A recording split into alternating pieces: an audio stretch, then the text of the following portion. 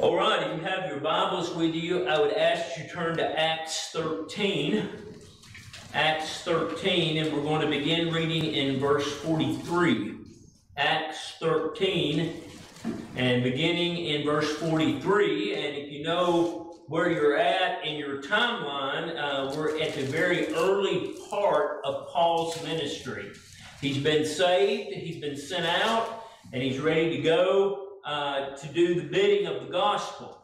And he is preaching in a place that's dominated by the Jews. So in verse 43, we'll pick that up. The Bible says, "Now when the congregation was broken up, many of the Jews and religious proselytes followed Paul and Barnabas, who, speaking to them, persuaded them to continue in the grace of God.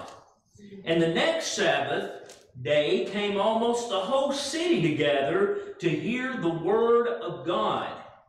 But when the Jews saw the multitudes, they were filled with envy, and spake against those things which were spoken by Paul, contradicting and blaspheming. Then Paul and Barnabas waxed bold and said, It was necessary that the word of God should first been spoken to you. But seeing you put it from you, and judge yourselves unworthy of everlasting life, lo, we turn to the Gentiles. For lo, hath the Lord commanded us, saying, I have set thee in the light of the Gentiles, that thou shouldest be salvation unto the ends of the earth. And when the Gentiles heard this, they were glad, and glorified the word of the Lord, and as many as were ordained to eternal life believed." Let's pray. Dear Lord, we thank you and we praise you for your precious word. God, we help tonight that you would open your word to the hearts of your hearers, Lord. We pray that you would open the hearts of the brokenhearted here, Lord, that you would cause them to understand and know that salvation and redemption comes only from you. Lord, we pray that you would burden them with their sins so badly that they would cry out to you and that they would understand that redemption and salvation is in your name. Lord God, we pray that you would bless your word according to your grace. We pray these things in the name of Jesus. Amen. Yeah. Now, some fairly familiar verses of Scripture. Sometimes I think we rush through them because it is a pivotal moment in the gospel ministry of Paul when his ministry turns to the Gentiles. Now, from this day forward, many of the Jews would not hear the gospel again except through Peter. Now, the church at Jerusalem was still operating because much time after this, Paul went to Peter and they had discussions and even had arguments concerning the gospel. So that's not to say the Jews never heard the gospel again, but the evangelical ministry of Paul turned at this point and went to the Gentiles. And we all remember that from this section of Scripture. But one thing I think we miss in this is the simplicity of the gospel. Now, I love and I endear the truth concerning election and predestination and the goodness of God. But I love the simplicity of salvation. Just coming in childlike faith, belief. Yeah. And we need to hear more of that today. You know what? If we give our babies, everybody's talking about an amount of baby formula. You know what? If we start our babies out on steak, they're going to choke to death. They need to hear the gospel. Things like predestination in the Lord's true church, that's for more mature Christians. What we need to get out is the gospel. And I really believe that's why many times you'll see the New Testament church preaching the gospel outside and worshiping on the inside, because they knew those people would choke on the meatier part of the word. And so we find that as they're preaching this, they make it very simplistic for them. Verse 43, I want you to see, now when the Jews, verse 43, now when the congregation was broken up. Now, they were speaking of a great multitude that had met on the Sabbath or on Saturday down at the temple, and Paul preached unto them Jesus. You know, wherever we go, whatever we do, the most simplistic sharing of the gospel starts with Jesus. The most simplistic thing is to say is He was the very sinless Son of God, and He died on your behalf. If you can get that out, that's all you need. That's all you have to understand. You don't have to be a theologian. You don't have to understand the weightier matters of the Scripture. Just share the gospel. Jesus died for you. And so we find that's exactly what they do. They preach it to the Jews, and they teach it to the proselyte Jews. Now, often we get a bad term of this proselyte, and Paul later on indicates that there are some proselyte Christians. But a proselyte is this: it's someone that's not born that way. It is, and what Paul meant to the churches when he called them proselytes, that they'd never been born again to start with. And what he's saying here, these individuals weren't Jews anyway. They were non-Jews. But if you know your Old Testament law, there was methods, there were ways to become Jew. You didn't have to be born in the bloodline. They took other people in. And so those type of people were coming. The Jews and the wannabe Jews were coming to hear the gospel. You know what? I would to God that everybody under the sound of my voice this evening came here to hear the gospel. The good news of the Lord Jesus Christ. Right. That's what will make a lifelong difference. That's what will cling you unto Christ, is just hearing the gospel. And that's what they did. And I also want you to see, after the meeting was broken up, in other words, they went to them individually. Let me tell you about Jesus. Let me tell you what He did for me. I was on the road to Damascus to break up that church, and God stepped in.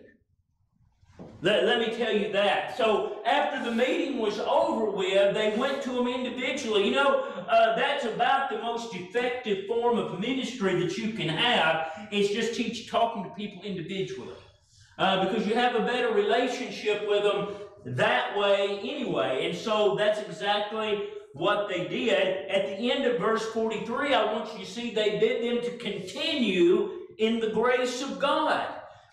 In other words, grow. I think it's at the end of the letter to the church at Ephesus, he said, grow in grace. You know, grace is a never-ending thing. The older I get, the more that I stand amazed that He even looked at me, much less saved my never-dying soul, placed me in one of His churches. It just, you know why that makes it more amazing these days? Because I've grown in grace. See, you don't even realize how sinful you are, really. And when He saves you, you realize, you know, I can't believe He saved me from that. Grow in grace. And so that's what Paul and Silas's message were about. And he just said, continue growing, continue studying, continue moving. Verse 44, and the next Sabbath day came almost the whole city together to hear the word of God. Now, I want you to see the first meeting was the Jews and the proselyte Jews, and now everybody was coming. You know what? You're not going to have much trouble from other groups until your group starts to grow. And most especially if some of theirs comes to you. Then the feathers get ruffled, don't they? And so I want you to see it was no different in the times of Paul, that when this began to happen, the Jews got upset. You know what the best indication of redemption is? When you hear someone that's saved, that you rejoice in it. You don't get upset. You don't get mad. Matthew lived in deception a lot of years. You know what? I'm glad Sean Prescott preached the gospel to him. Yeah. It don't upset me none. I just give glory to God for it. Now, the indicator of a lost person is mad because it happened. So we we need just to simply rejoice in that. We don't need to have the attitude that the Jews had in that day. And we find they were upset and mad about the situation as it was occurring. Verse 45, when the Jews saw the multitudes, they were filled with envy or jealousy and spake against those things which were spoken of Paul. Now, I want you to get this. Not until the numbers began to change was what Paul was teaching spoken against. All that Paul was preaching here was the Lord Jesus Christ. And, you know, when they came together that first time, they was wanting to kill Jesus back in Jesus' ministry. And he said, and they said they consider him a great prophet. So they didn't want to do anything against the Lord Jesus. Now they were so upset. Then when the following got great in numbers, then they said, listen, what they're telling you ain't even true. It's Jewish law and Jewish law alone. That's when they got upset. And so I want you to see that the simplicity of grace is still very, very offensive to many today. People, it's our nature. It's our fleshly, carnal nature. We want something that we can do. Yeah. That's why the Catholic Church has been what it is for so many years. You can do, there's more to do there than you can shake a stick at it. But it's just simple belief. Belief in the Lord Jesus Christ. Belief in His sufficiency. That's all you need. And so that made the Jews upset. Verse 46, then Paul and Barnabas waxed bold and said it was necessary that the word of God should first been spoken to you, but seeing you put it from you and judge yourselves unworthy of everlasting life, lo, we turn to the Gentiles. Now, I want you to see that Paul and Silas was fulfilling their first part of the commission. They presented the simplistic gospel to the Jewish people. And they said, we're done. We're finished. We're going to the Gentiles. You know, what a sad little portion of Scripture right here when he says, we're done with you. Yeah. Very, you know, I hope I never get to the point that there's not a time that I can share the gospel. Because I don't ever want to walk away and say, I'm done with you.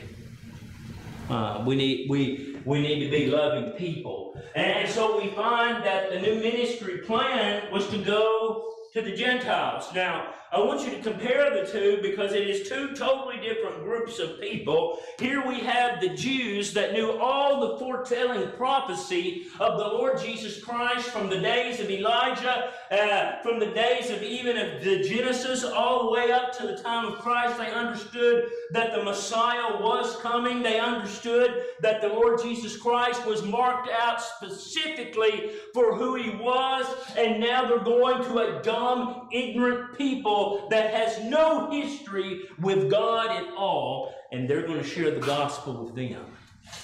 Now here in the South, that's almost impossible for us to grasp because it's never been a time we haven't heard of the gospel. There's never been a time, and I use this word loosely, there's never been a time we didn't know there was a church somewhere. And it's hard for us to get, but can you imagine the ministry and turning to a people that didn't even know who God was? How are you going to approach that? Jared, if you get to the backside of the desert one day as a missionary and they don't even know who Jehovah is, where are you going to begin? I think it has to be simplistic, don't you? Brother Isaac Heil, when he was in Turkey, he said, all I could really do was tell them my own experience because they had no idea what the Word of God was. And so I believe with that said, that is why it was so simplistic in the verses to follow, because that's all they had to work with. Verse 47, and for so hath the Lord commanded us, saying, I set thee to be a light of the Gentiles, that thou shouldest be for salvation unto the ends of the earth. And when the Gentiles heard this, they were glad, and glorified the word of the Lord. And as many as were ordained to eternal life believed. Now there you have it, literally in one verse. The foreknowledge of God, they were ordained that way. And the simple childlike faith and belief in the very same verse. See, they couldn't go depth with that bunch of Gentile people, but they could tell them something simply: trust in the Lord Jesus Christ, and you shall be saved. Just childlike faith. That's what we need, is it not? You know what sends missionaries to far lands? Simply believing when it says, "Go ye to all the world." Just childlike faith. You know what? I'm going to do this, and I don't know where the money's coming from, and I don't know what's going to be, how my needs are going to be met, but it says it, and I'm going. Childlike faith. That's what spreads the gospel. And so we find that Paul and Silas follow through with this, and we see a great number of churches simply out of that faith, just coming out of their work. Now go with me to Acts chapter 8, just a little further back, and we'll see something very simple. And again, I want you to see it's the obedience of one man that causes this to happen. Philip lending himself to the work of the Lord and being obedient. Philip, we don't know a lot about him. I think in one place the Bible says that he was a deacon. We never see that he's a preacher. We never see things like that. But I will say this: what he was an obedient servant. Someone lending himself to the Lord, making himself available. So in Acts 8 in verse 35, Acts 8 in verse 35, the Bible says, "Then Philip opened his mouth." Now, if you remember, the eunuch had been down to Jerusalem and came home empty. Remember, he had his very own set of scripture, which was a rich, rich gift in that day. And he was looking through it and had no idea what it says. You know what? Have you ever watched year after year, day after day, and wonder why people can't see the Word of God for what it is? Well, they're in the same condition as the eunuch. Now, I want you to see the eunuch, unlike the Gentiles, the other Gentiles he was speaking to, was a very educated, smart man, and still did not understand who the Lord Jesus Christ was. Did not understand. I believe where he's reading from was Isaiah 53. Now, I want you to follow along with me now in verse 35. "And then Philip opened his mouth and began at the same scripture and preached unto him Jesus." Very simple, very easy to understand. He had read of the prediction of the crucifixion in Isaiah 53. He pointed out in every event that happened on the day of the crucifixion on the cross of Calvary that Jesus met the sinless perfection necessary and had been poured out of his own self on the cross of Calvary, a full and complete atonement, and he preached unto him Christ. And as they went on their way, and no doubt conversation was going back and forth, and maybe that eunuch said, "What about this?"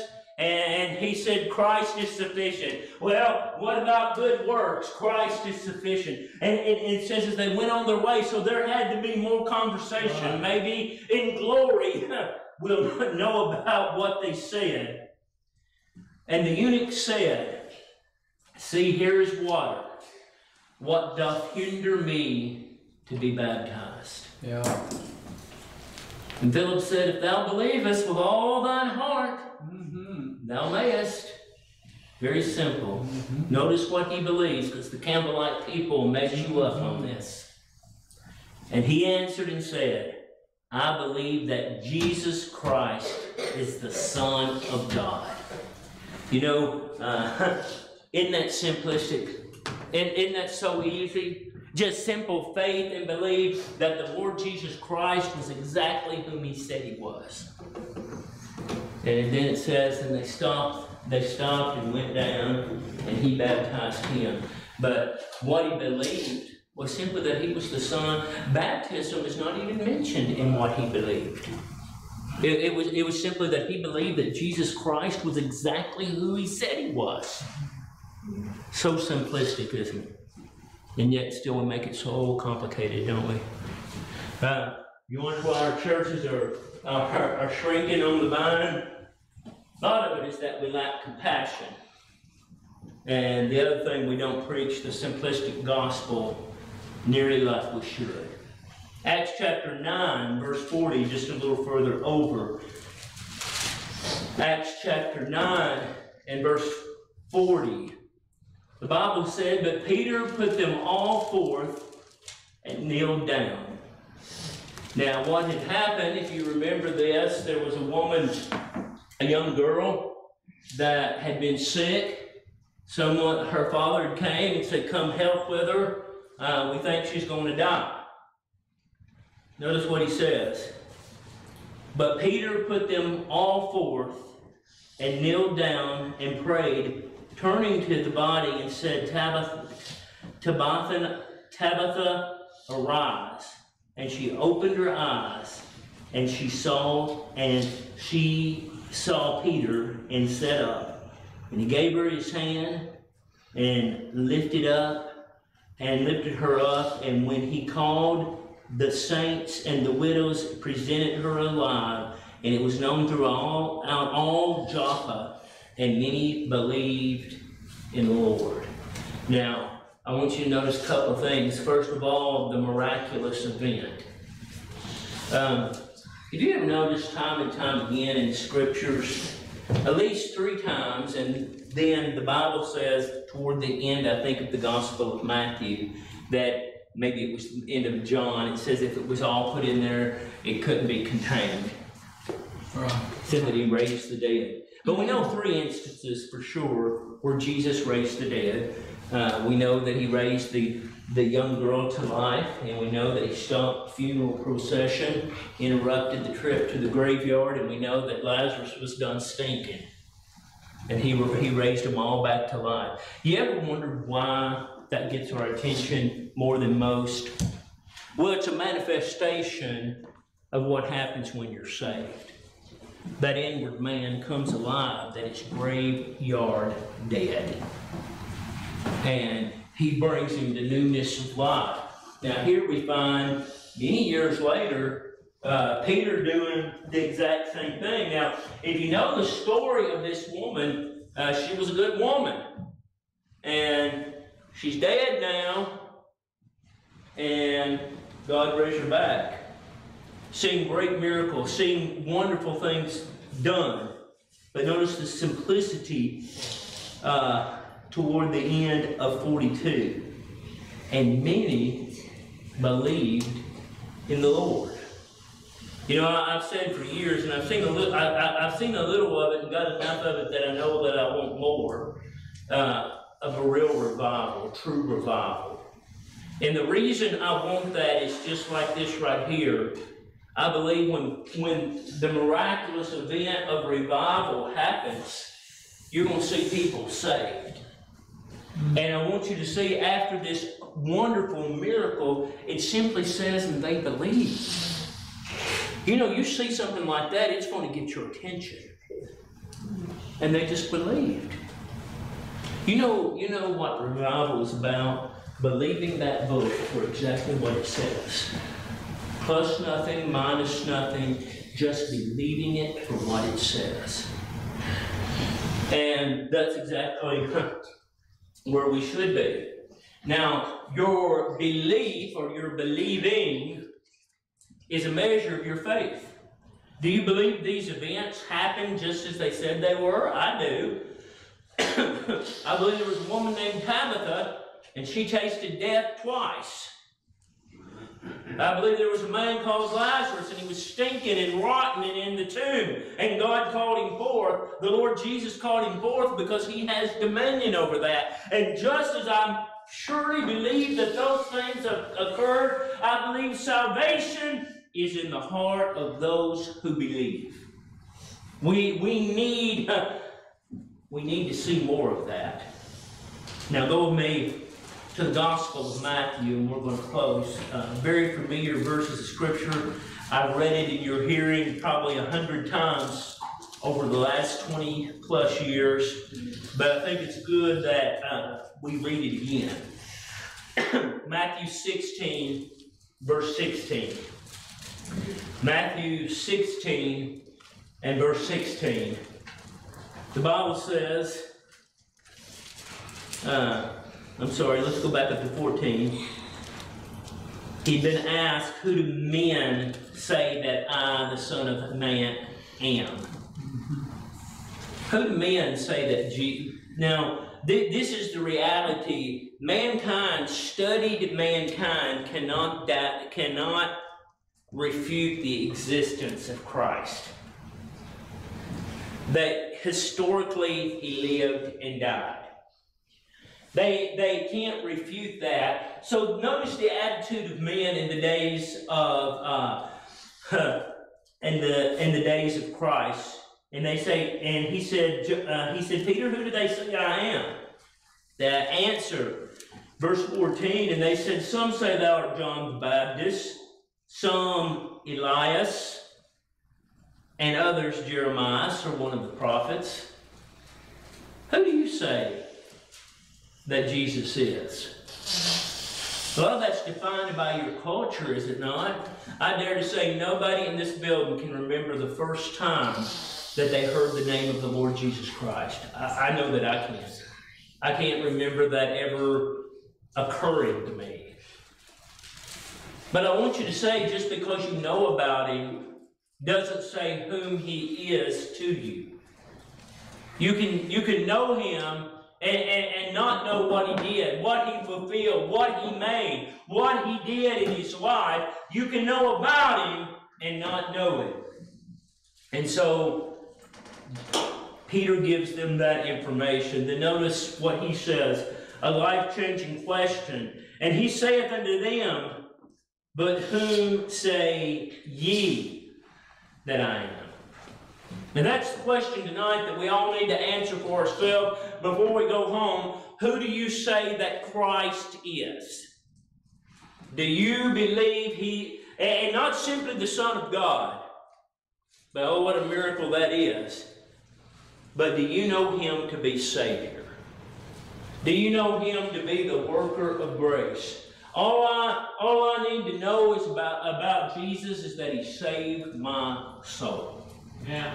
That's what I need to know. Yeah. And that's what will carry me out here to the cemetery one day. It's just simply knowing that Jesus saved. Having a relationship just like I have with my wife. A closeness like there is no other. That is salvation. So he says, what about it, Peter? Who do you think I am? Mm-hmm. Peter answered and said, thou art the Christ, the Son of the living God. Blessed art thou, Simon Bar-Jonah, for flesh and blood have not revealed it unto thee, but my Father which is in heaven. Now, Peter got a revealed truth. He got a belief. It went from here down to here. And he understood and knew of a certainty who Christ is. We never need to give up on the simplicity of the gospel. Telling people of the goodness of the Lord Jesus Christ. And the means to salvation is just simple belief. Don't make it any more complicated than it has to be.